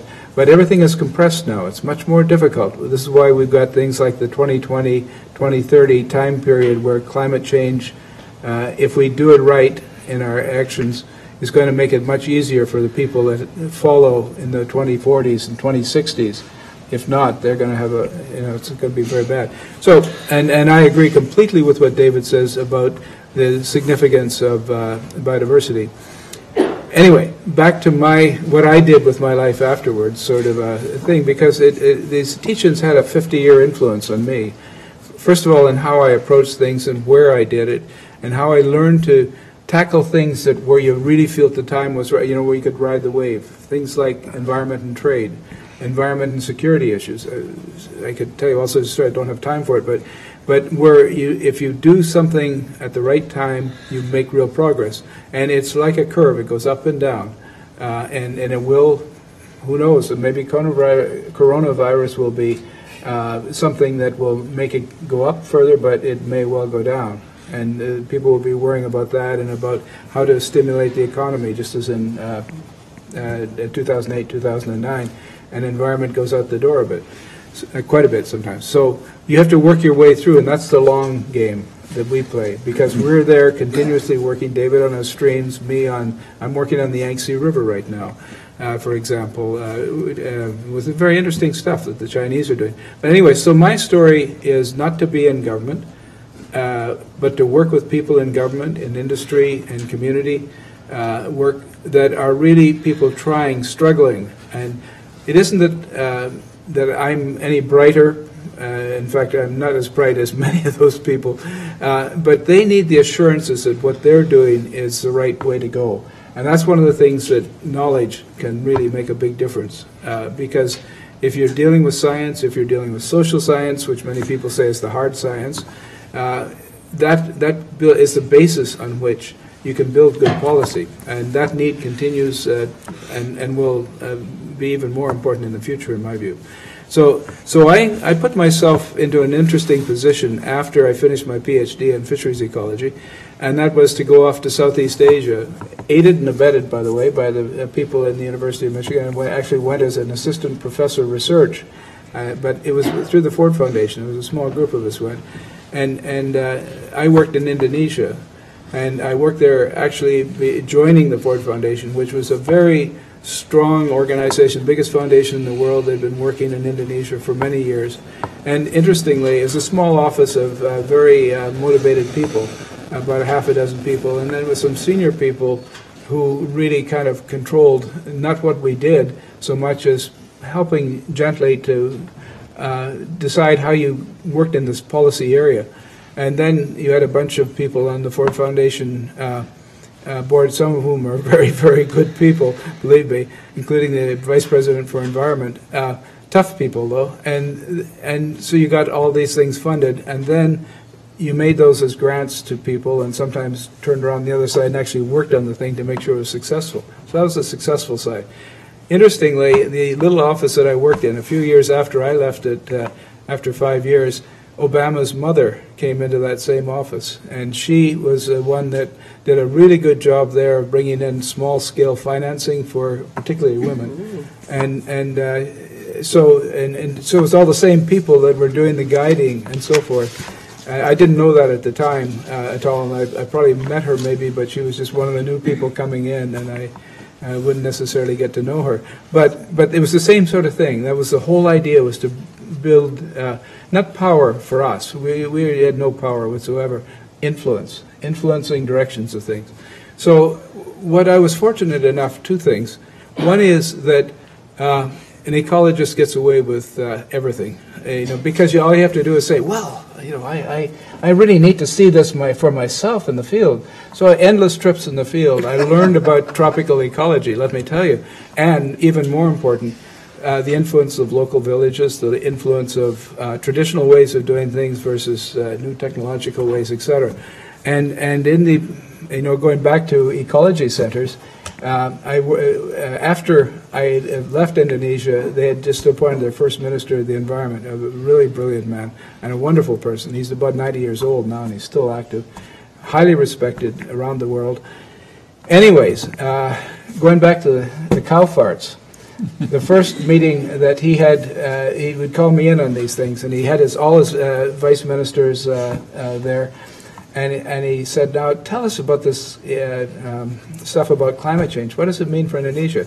So I said to him, well, Minister Emil Salim, I've got to say that you've got to think about how you've got your cows going, because they fart a lot of stuff up into the atmosphere, a lot of methane.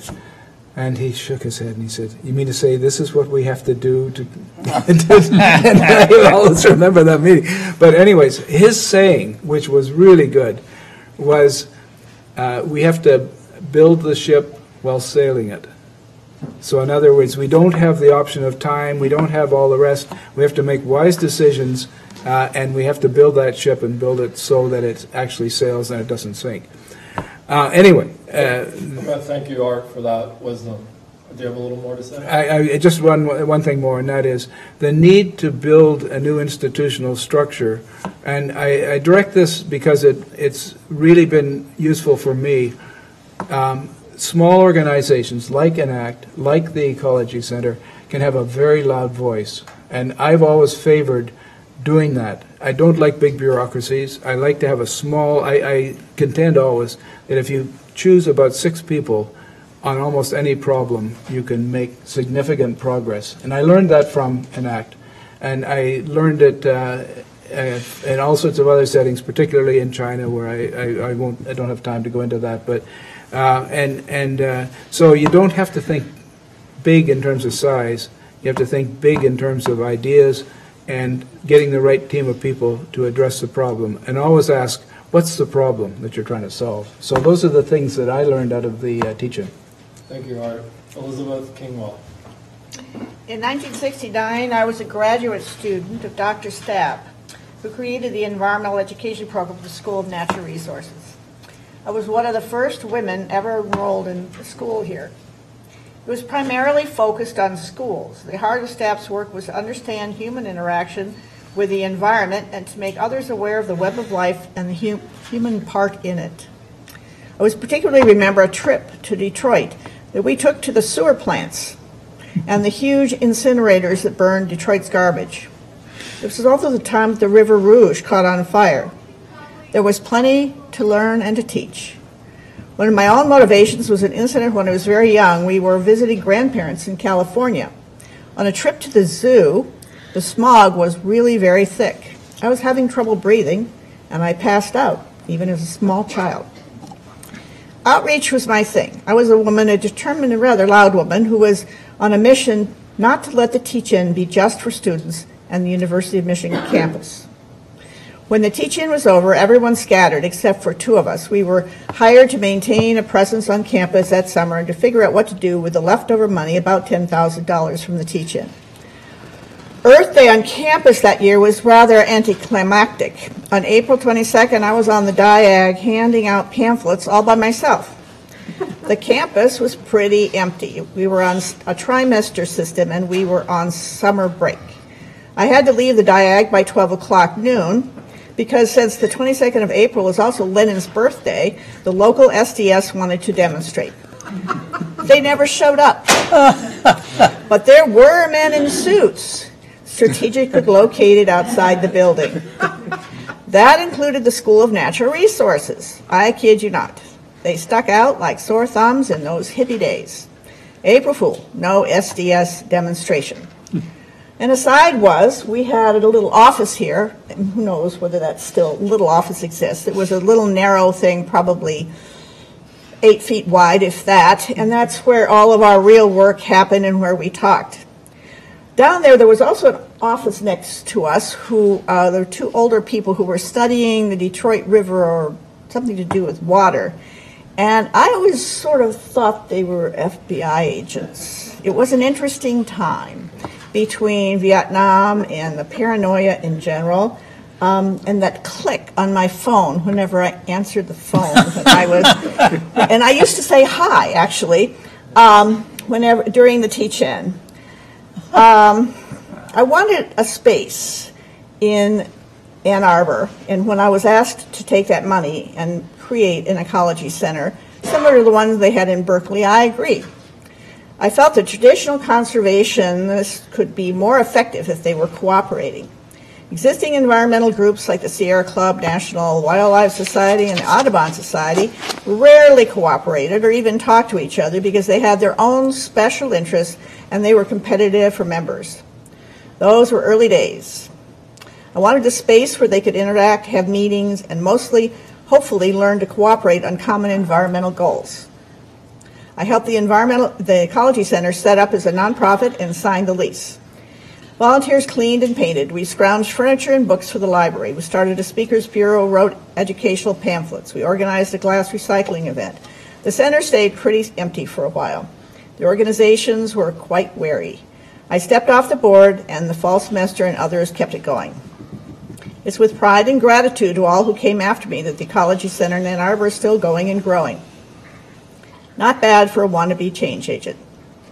My master's thesis was on writing and implementing an environmental education program for the Girl Scouts of Metropolitan Detroit, and that's where I went after that fall. We reached thousands of women and girls in the metropolitan area, teach the girls and women, and watch the culture change. Michigan was a leader in the Don't Litter campaign. Current students don't remember what a big deal that was. It took a long time to catch on, but catch on it did.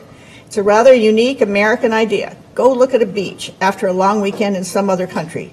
Before the overnight cleaners, it's rather horrid. As Michigan began to be responsible for not throwing trash out the windows of moving cars, citizens began to take pride in a clean environment. The same is true for the environmental movement. Every school kid now knows about the environment and the web of life and their responsibility to make things better. The world is on board, except for our current president. I was thinking about President Nixon recently. That's what old folks do, is remember. As badly as his presidency turned out, he was the one who signed the Clean Air Act and other pro-environmental laws that were revolutionary. The Clean Water Act and establishing the Environmental Protection Agency were on his watch. Climate change deniers today and the anti-environmental people do not remember how bad it was. And that change happened because people became concerned, took action, and supported those laws and regulations. This history is important because we are taking for granted the results of those regulations and acts. We have cleaner air in our cities, cleaner water in the Great Lakes, wilderness areas, and endangered species that have rebounded. Not perfect, but wonderful progress. I grew up near Detroit, and I just spent a couple of days down there showing my daughter around. The place is clean, kind of, at least in the middle. It's quite different. We could lose that progress if we are not vigilant. The awareness of climate change has moved the bar much further along. The rest of the world who were buying our inoc pins 50 years ago are now ahead of us and leading in environmental action. They accept what we were teaching so long ago and are willing to take action much more fundamentally to keep the planet habitable. Our complacency and the American hubris keep us locked into a past that has been very forgiving until now. Europe has had serious challenges like migration to face recently that have enabled them to begin to face an even greater challenge dealing with climate change. The teachings on the environment and the upwelling of interest in activism 50 years ago was truly a black swan.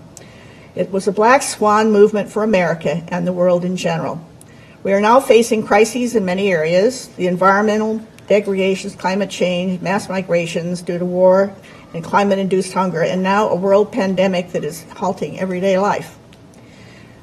Can we meet those challenges? What will be the tipping point now? What will bring our awareness to that only must be fundamentally changed, but actually we already have. We are already in the throes of this. I've been listening to all of you, and what I realized is what we were promoting was cooperation, was collaboration, was people coming together. With our divided politics in a divided country, somebody needs to reframe this whole time into a time where what can we agree on and what can we work together on. There's some really important sort of things like survival that need to be addressed. And it will only happen if we work together and find ways to collaborate. This country wouldn't exist without that ability to negotiate and to collaborate, and we have seemed to have lost the ability to do that. Thanks, Gaylord Nelson, for the vision, and thanks to students across the country that brought environmental awareness to America. All that vision and work is on the line. The life work of many people, including me, of a unique generation that had hope for better days for the world. It's nice that you recycle. Now let's see if the current Michigan students and all those environmentally aware Americans have the chutzpah to keep those protections from being erased and move forward with fundamental change. Oh, and remember that Saturday in front of a mall in Ann Arbor where the first real glass recycling event took place? There were lines of cars and an overwhelming response and an overwhelming amount of glass to deal with. I still have some blue canning jars I rescued from the crusher. Small changes that grew large. We must continue, not retreat. Thank you, Elizabeth. Well, you're next from George Colin. I think in terms of accomplishments, my new colleagues on my right at the panel, Dim, Dhruv, and Lily, show a great accomplishment of our generation, that there are people that are 50 years younger than we are, that are well educated, not only in technical and scientific skills, but organizing skills. And they have a history and a richness of social movements, cross-pollination, and such that I think we didn't have in those days. And to me, that's a real accomplishment, and it's a real hope for the future that we asked to give Earth a chance, and we're still asking that, and these people will be asking, and to use particularly Lily's high school term, demand in the future. I loved it when she said that. The institutions that have led to this include the universities. We've talked a great deal about ecology centers. Matt asked me to mention that there were 2, and now 50 years later, apparently there's still kind of only 2 of the same name and characterization, so to speak, of what they do in a university town. But by December of 70, there were about 25, so we had enough to have our first meeting in St. Louis. We found out that in looking back, the ecology centers were involved certainly in glass recycling. Probably people who still have wounds in their fingers from smashing 50 years later. But the issue of urban freeways, the Ecology Center in Washington was very involved. The San Francisco and the Louisiana ecology centers merged the newfound environmental concern and the young leadership with older ongoing community concerns. And there were really some great victories. In Washington, the Federal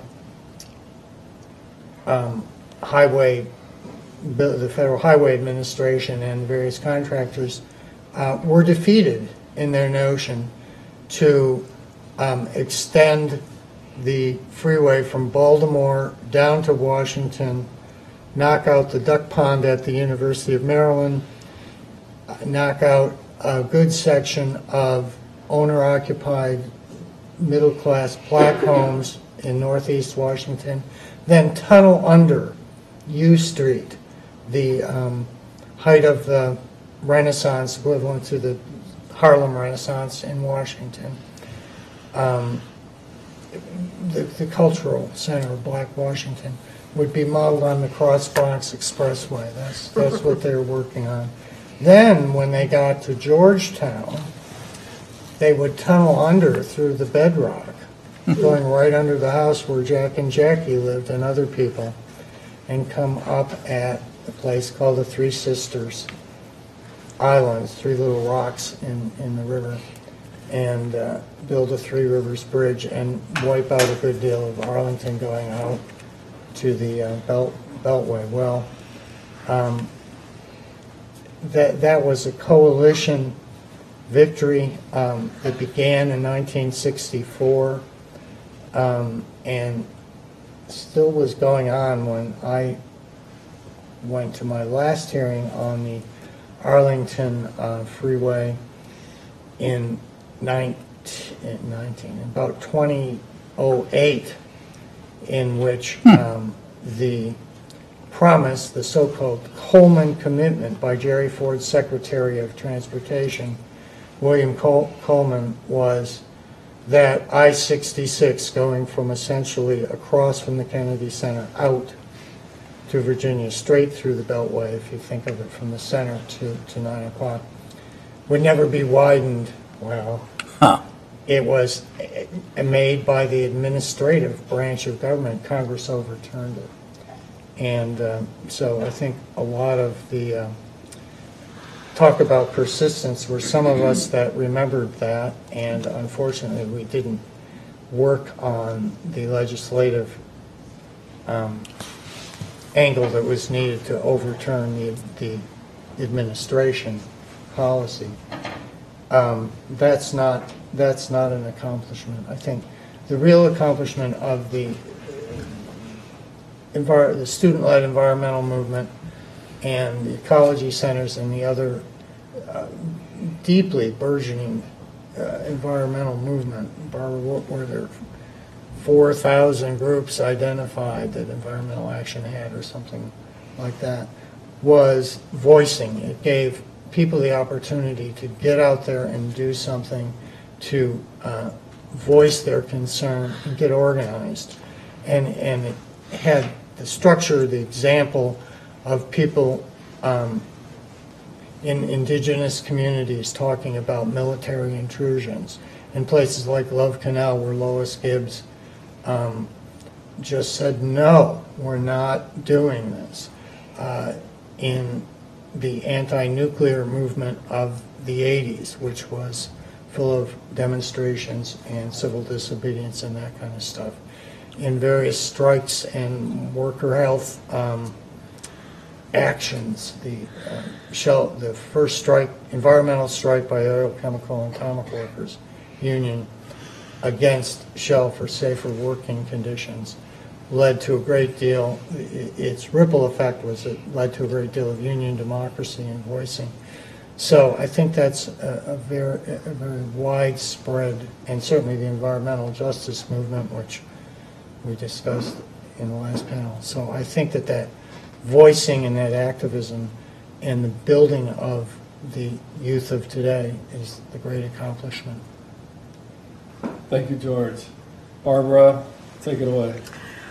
Thank you. I'm going to go to a very, very high level. One of the great differences between 1970 and today is the structure of our economy, the place of unions in it, the dramatic concentration of wealth into very few percentage of our population, the gradual and dramatic decline in unions generally in this country, the impact of global economy, which has transformed us into less of a manufacturing center and more into a service economy. Those differences explain a lot to me about what we need to do to continue our good progress. While we had the leadership of several of the national unions working with us in Washington to actually adopt laws that would, according to the owners of the plants that would be affected by these laws, would adversely impact workers and the local economy. And it was a threat that they stared down and accepted as an important sign of the progress that they recognized we had to make.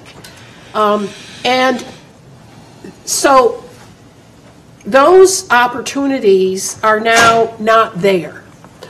We have a real deterioration in the amount of the middle class that can afford to pay for reforms and increase costs to solve our climate crisis. We have more and more of a rural-urban divide in terms of where the wealth is and where the health and welfare is in rural America, where manufacturing and mining and coal plants are disappearing. So what can we do about trying to solve a lot of the climate change problems that we need to address? I think we need a new model, a new way of thinking about how to bring the public along with us.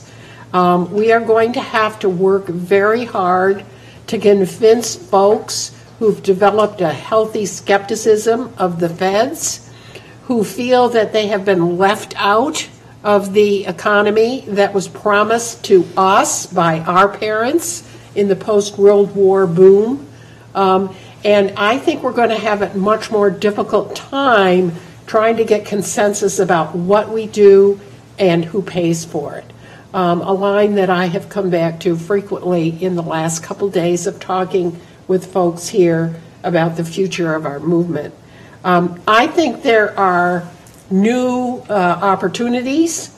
Our young people need to come to grips with these issues in a way that, frankly, we had a lot of advantages given to us to adopt all of these reforms in the 1970s in an economy that absorbed these costs and did not really result in a lot of the harms that the industrial community said would occur if we adopted them.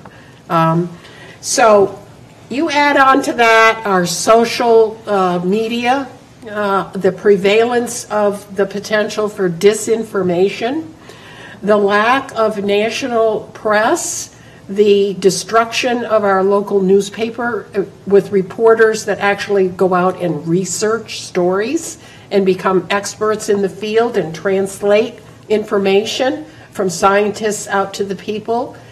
We have some barriers that we really need to think through, and I hope the Ecology Center here in Ann Arbor can take on that task and help us think through some new ways of talking to and recruiting the public support for what is obviously a very important set of obligations that we're going to be facing over the next decade or more. Thanks a lot. Thank you, Barbara. I want to thank the University of Michigan School for Environment and Sustainability for hosting this event. I want to thank the Ecology Center for partnering with them and also with the History Department on organizing this. We regret that some of the other huge events that were going to happen in the Rise Up for the Environment today and tomorrow are not going to be happening, at least anytime soon. But thank you for watching on the live stream. The Environmental Justice History Lab and the University of Michigan History Department students who put this together and went and found these activists. Not all of them were hard to find, but some of them were, and brought them back, interviewed them. Thanks to all the students who did that work. The video for this event and the previous panel on environmental justice and student activism will be on the website of the University of Michigan School for Environment and Sustainability and the History Department here in our Environmental Justice History Lab. Most of all, I want to thank the panelists, the former ENACT and Earth Day organizers, for their inspiring and sobering, but mostly inspiring stories here today, for coming back. It's been wonderful to bring 6 such distinguished alumni of the University of Michigan back to campus for these events today. Thank you for watching. Thank you for being on the panel. Thank you, Matt. Wow. And now we don't, thanks to the virus, we don't have...